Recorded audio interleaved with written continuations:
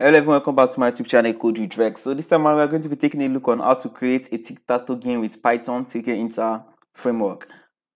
So this is how the game is going to look like initially. Your button are going to be disabled until you choose a player mode, either single player or multiplayer, which you can be playing against your friend using the same computer. So now let's check out the single player mode. You could be like single player here, and now you see you're playing against the computer.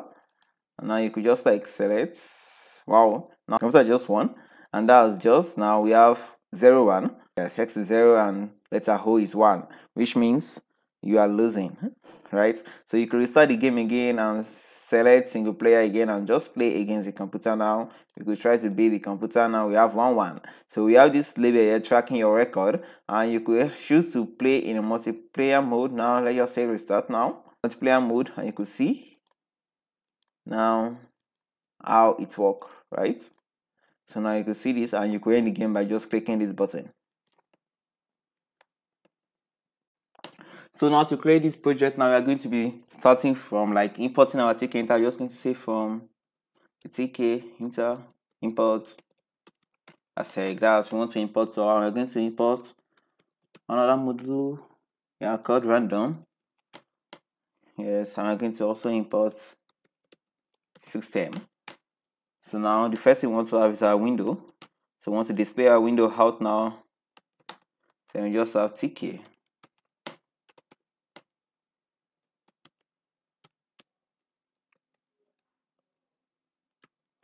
I want to set our geometry to, okay, let's say 400 by 600.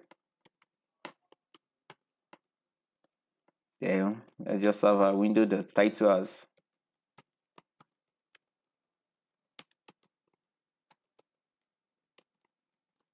Tic-Tac-Toe. Okay, so now we could just run our window dot main loop. So we could run this and see this is what our window looks like. So what's the next thing now? We have to start arranging our frame and see. So there are some variables I would like to define first. I would like to have like something like, okay, I like to have height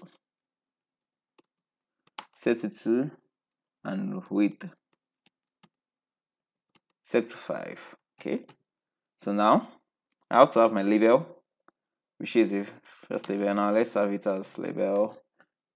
Then want it to be a child of the window. I want the text to be tic-tac-toe.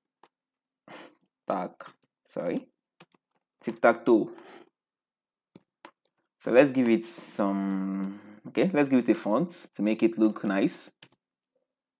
So just our times, sorry, we have 40 bold. Then let's make the color green. Okay, I think that's all right. So now let's pack our label dot pack. So what else? So we want to have a frame. Let's say, let me call this top frame. So this is frame, and I'll be a child of the window, and let's have the width to be 100. So let's say top frame dot pack now. Side, okay, let's say the side to top.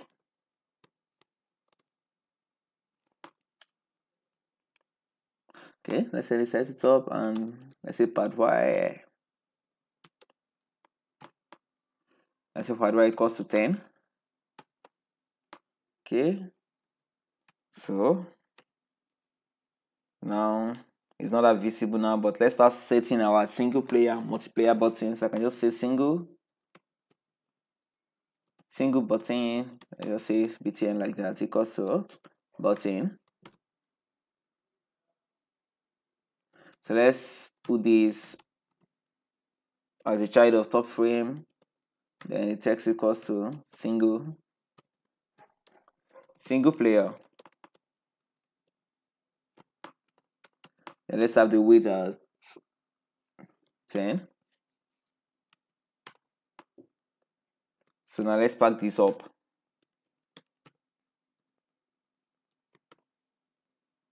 Okay, Let's have the side to be left. And part hex, let's have that to be 10. So we could just copy this same thing and paste it, configure it for our multiplayer button. So I'll change this to multi. Okay, change this to multi to multi. Okay.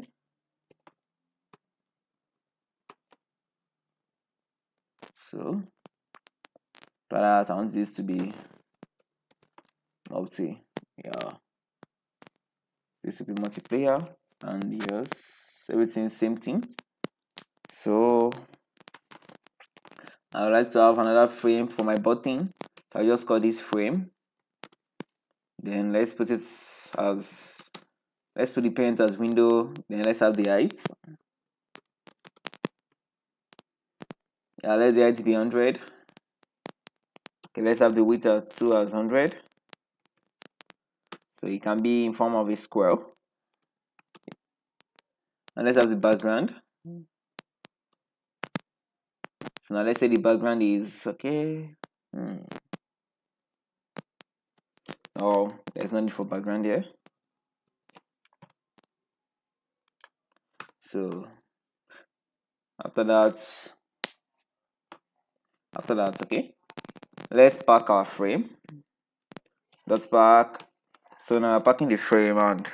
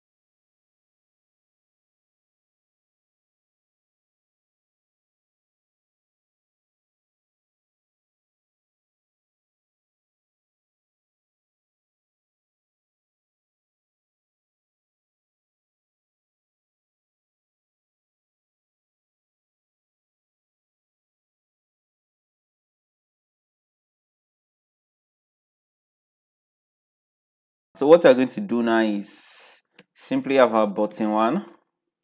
Then we want to make it dot grid. So now I want to define the row. I want it to be on row 0, then the colon. The colon should be 2, should be on row 0. That's for 1. So we could just like duplicate this. So let's give it 8 more times. Okay, I think that should be alright.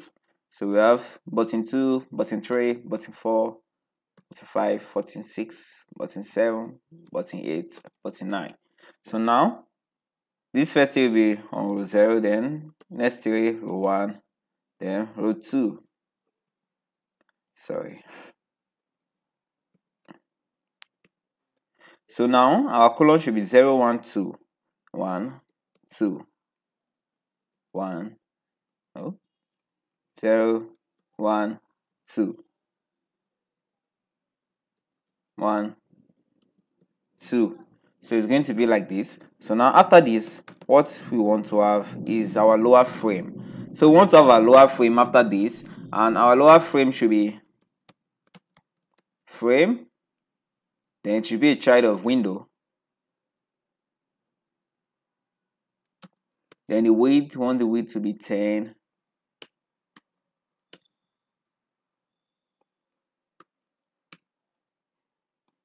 So let's pack this.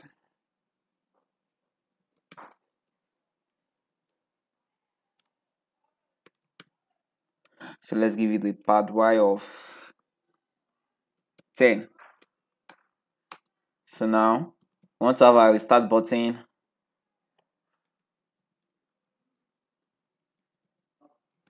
So restart button equals to, we have button, then we are going to make it a child of our lower frame. Then we want the text to be equal to restart. So now the text will be equal to restart, and we want the weight to be, we want the weight to be 10. So now let's pack this. So we can pack this and just make sure, okay, let's give it a side of left. Then path x equals to 10. So let's duplicate this to have our end button to end the game.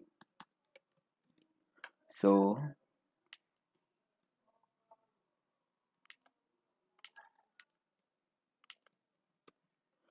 graph end. So and here too should be end. Okay, so let's put this to the right. Yes, we give it that. So next thing we want to do now is have our score label. So we could just define score label, then we set it equals to frame.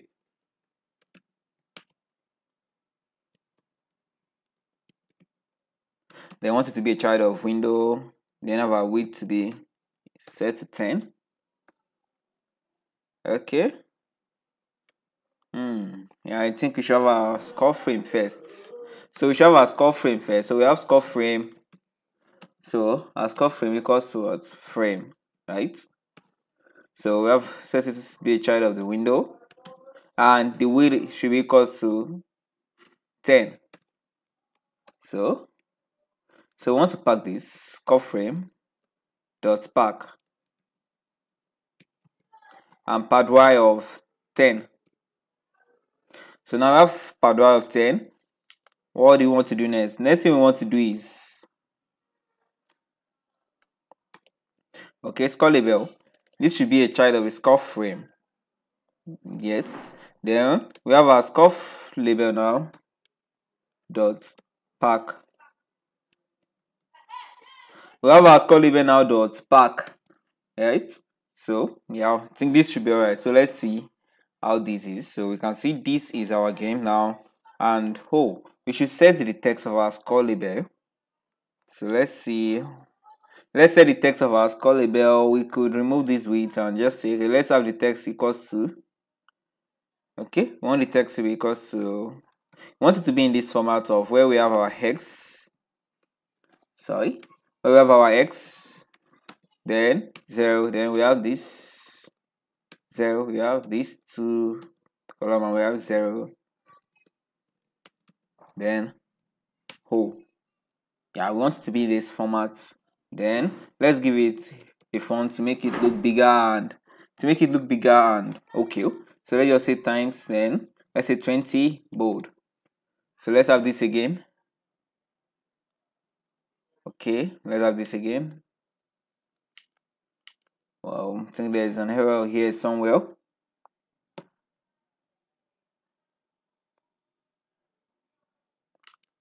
Okay, where is the error coming from? Oh, no option text. Oh, score label. So this should be label. So let's have this again. So we want it to be in this format now. So this is how our game is going to look like. So follow us for more videos like this, and we are going to be adding the functionalities and make it actual game. Today we just designed the GUI and the interface of the game. So follow us more as we add more features to this. Don't forget to subscribe to my YouTube channel called Drex, and don't forget to like this video to see more like this. Thank you very much.